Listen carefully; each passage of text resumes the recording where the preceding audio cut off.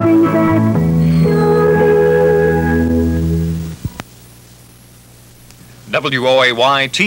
Oak Hill-Beckley. Good evening from Channel 4 News headquarters in Oak Hill. This is the Channel 4 11 o'clock news report. I'm on Neil Church with Neil Clark.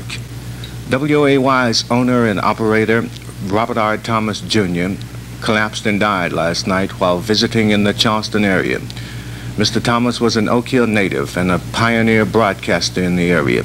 He is survived by his widow Helen, 3 daughters, and 2 sons. Station manager Robert Brown comments. The owner and operator of WOAY radio and television died last night of a heart attack. This is not just a straight news item, and it certainly is not intended to be a eulogy. But certain things need to be said.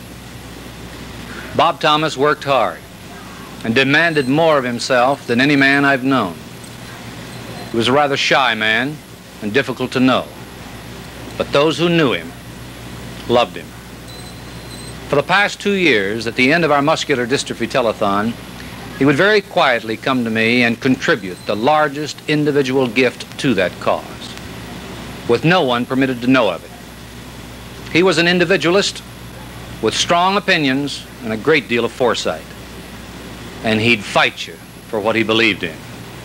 Our industry and this area has lost one of its leaders. A personal note, he will be sadly and greatly missed by all of us. Part of the West Virginia conspiracy law was declared unconstitutional today by the state Supreme Court. The decision came in a case involving 7 Logan Countyans under indictment for alleged election law violations.